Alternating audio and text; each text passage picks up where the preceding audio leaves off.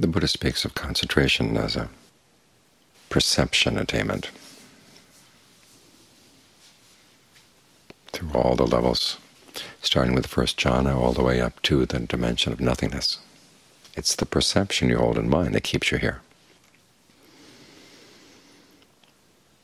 which means that as we're concentrating, we're fighting against little passages we just chatted just now about perceptions being inconstant. Concentration, of course, itself is inconstant, but that doesn't mean you just give it up, throw it away. It's a fabrication, just like all the other fabrications in the path. It's something you've got to work on, something you've got to develop. You're mindful to give rise to it, and you're mindful to keep it going. When the Buddha talks about mindfulness as a governing principle in the practice, it's just that. You don't just see things coming and going and leaving them at that. You realize there's some things that you want to give rise to, other things you want to keep going, and other things you want to prevent. So in this case, you want to keep going the perception of the breath. And you can test different perceptions of the breath to see which ones are most conducive to settling down right now. The breath is flowing through the whole body. The breath is little lines going through the body, coming in and out the pores. Whatever perception allows you to settle with the breath and have a sense of being comfortable here. And you notice that the perception you apply to the body will have an impact on how you experience the body. It's not just a matter of trying to get the most accurate picture in your mind of what the breath is doing. You want to keep a picture in mind that's going to be helpful in getting the mind to settle down,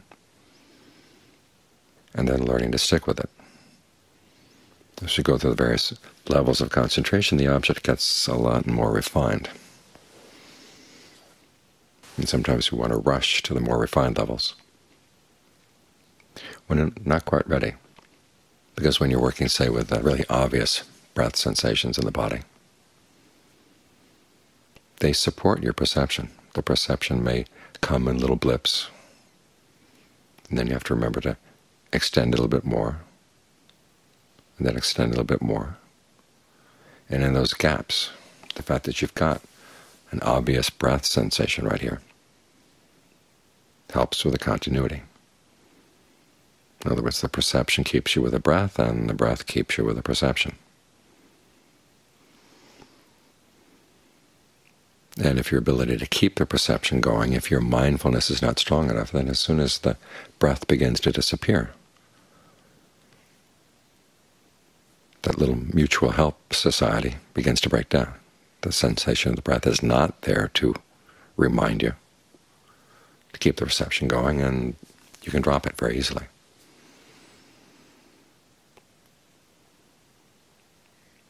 So if you find yourself moving into an area where the breath is that refined and you can't follow it, step back, allow the breath to be a little bit more blatant, a little more obvious,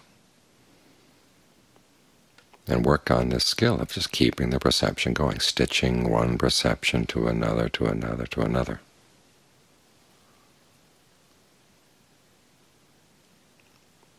Until that thread stitching them together gets a lot stronger. Then you'll be able to stay with more refined objects, all the way to the point where the breath stops.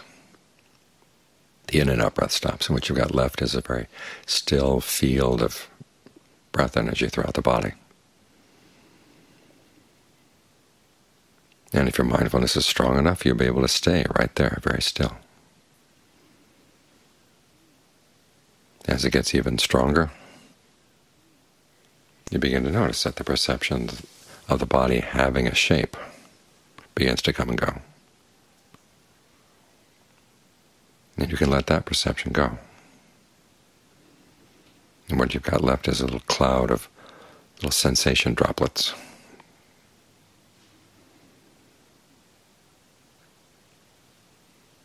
And you begin to sense that there's a sense of space between all those droplets. Now, if you can't stay with that, you go back to the sensation of having a body. But if you find that you don't need a very strong physical sensation to keep you with that perception of space, you'll be able to stay there. This is why you have to build up to these things, by strengthening your mindfulness, your ability to remember to stay right here. Because it's the perception that keeps you going, and the mindfulness that keeps the perception going. The sensations that help to support that perception are getting less and less obvious. The same applies to the perception of infinite consciousness, the perception of nothingness. And that one, all you have keeping you going is that perception. The mind can reach an equilibrium where it doesn't need a perception in order to stay concentrated to get to that state. It's called the neither perception or non-perception. This requires a lot of equilibrium.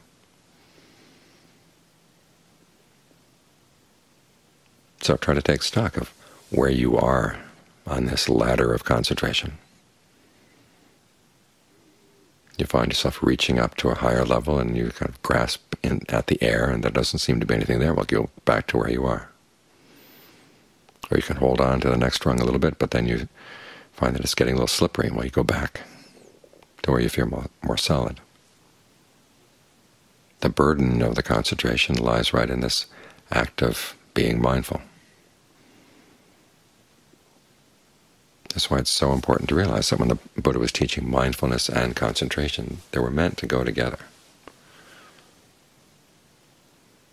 Sometimes your mindfulness is a broad, open acceptance of whatever comes up, whereas concentration is more narrow, focused, effortful. In other words, two things you can't do at the same time.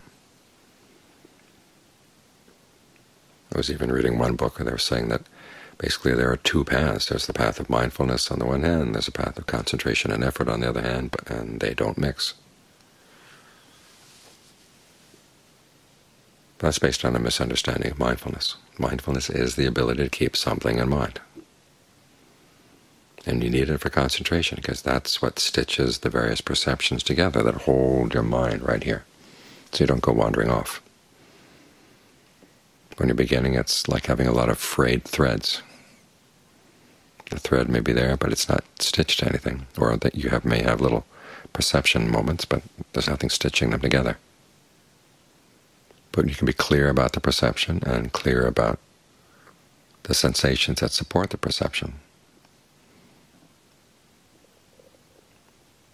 Then even if there are few lapses in the thread of mindfulness, the sensation supports you. And you're right here, right here, right here.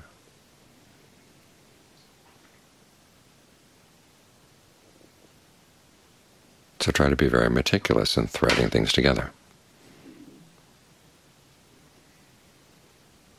because that's what takes these little perceptions that are inconstant, and you turn them into something that's more constant.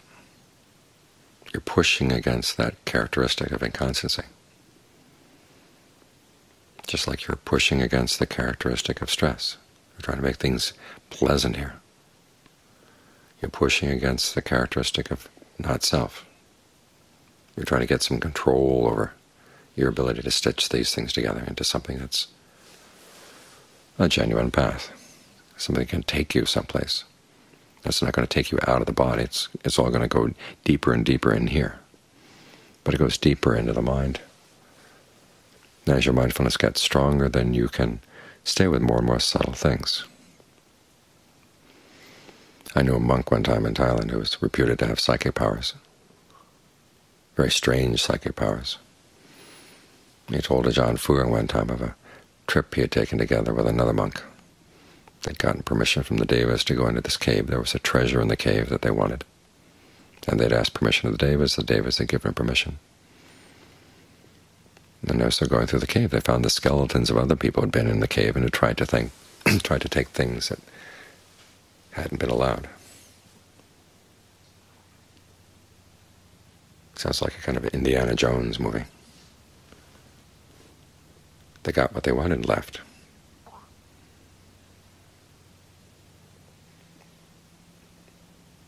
And so as you're meditating here, remember there are other things that would tempt you away. You might start stitching other things aside from the breath into your mind state. But right now that's not what you want. There may be temptations on either side, like in the cave. But you try to be straight arrow, in the sense you stick with these perceptions, just the breath, just the breath, just the breath. And that way you get through okay.